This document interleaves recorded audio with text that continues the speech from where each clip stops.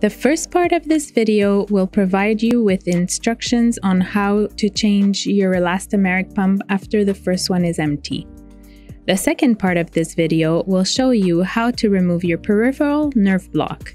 You will do this once your elastomeric pump is empty or at the time instructed by your care team. It may be helpful for an adult responsible of your care to do these things for you. If you need to change the elastomeric pump, you will need to gather a few alcohol swabs and a sealed plastic bag. There are 5 easy steps to change the elastomeric pump. Step 1. Wash your hands thoroughly with hand soap and water, or a sanitizer for 20 seconds. Step 2. Clean both the connection of the present bottle and the new bottle connection tip with an alcohol swab. Step 3. Remove the new bottle tip by twisting off the cap. Step 4. Disconnect the catheter by twisting off the connection and connect the catheter to the new bottle catheter using a twisting motion. Step 5. Place the bottle in a sealed plastic bag and discard in the garbage.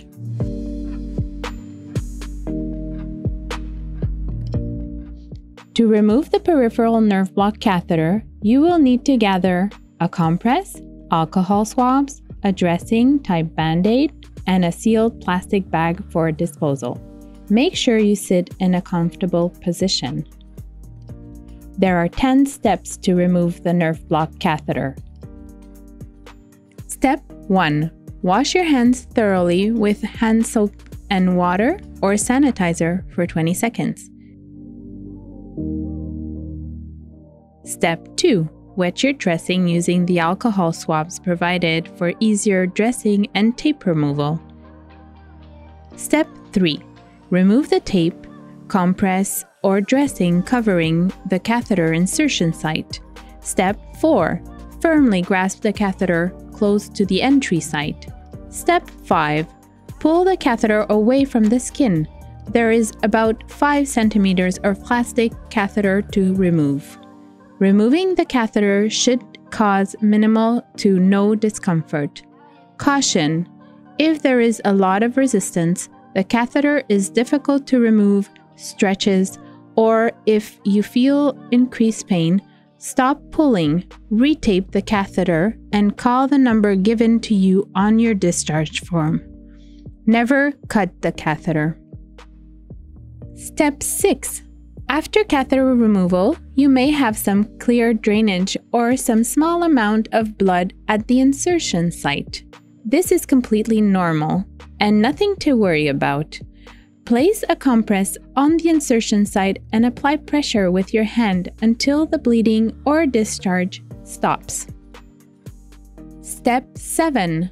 Cover the dry site with a small dressing. Keep it for 24 hours.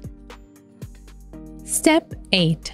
After catheter removal, verify that the catheter tip is intact by checking that the color marking black, blue, or other is present. Take a picture of the tip as the care team may ask you to see it. Caution: if the color-coded marking is absent, call the number given on your discharge form. Step 9. Place the catheter dressing and pump in a sealed bag and dispose of it in the garbage. Step 10. Wash your hands. The pain may increase slightly up to 6 hours after catheter removal. Remember to continue taking your medication regularly, especially acetaminophen like Tylenol, and the anti-inflammatory like ibuprofen, celecoxib, or naproxen. You may take opioid medication like morphine or oxycodone if the pain is so severe that you can't focus on anything else. Remember to use other options like applying ice or heat pack to help managing your pain. If you have any questions, Please do not hesitate to talk with your healthcare team by calling the number provided in the discharge form given to you.